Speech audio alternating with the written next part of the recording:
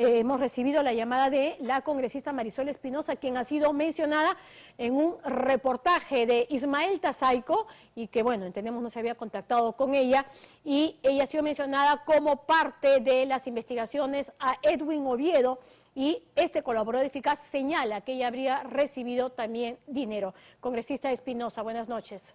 Muy buenas noches, Roxana, muy buenas noches a todos tus colaboradores en Panorama. Bueno, es el testimonio de un colaborador. Agradecerte la oportunidad de poder expresar no solamente mi indignación, sino mi molestia por este tipo de situaciones que se están registrando. Negar tajantemente que soy miembro de algún grupo para favorecer con alguna ley. Primero, que yo no soy autora de ninguna de las iniciativas para favorecer al grupo Oviedo.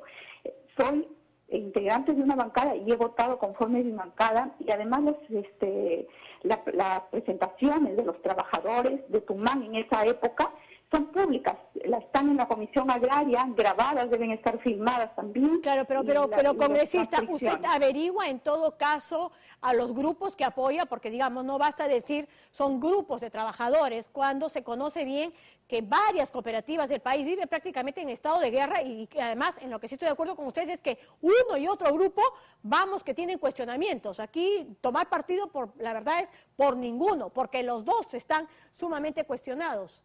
Así es, pero en ese momento, cuando se presentaron los trabajadores, ellos pedían que se les apoyara en ese momento con esa ley. Y yo lo que hice es escucharlos conforme mi atribución de congresista, y vuelvo a recalcar, Rosana, no soy autora de ninguna de las iniciativas. Yo he votado, pero no soy autora de ninguna de esas iniciativas. Bien, y bueno, el testimonio de él es que usted había recibido dinero, que habría sido apoyada económicamente por el grupo Oviedo.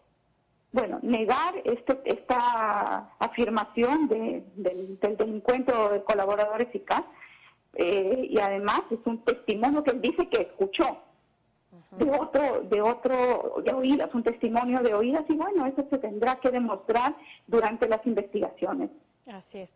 Bien, muchísimas gracias por este contacto telefónico, congresista Espinosa. Muchas gracias, Roxana, y volver a recalcar, yo no soy autora de ninguna de las iniciativas de ley. Ok, muchísimas gracias. Nosotros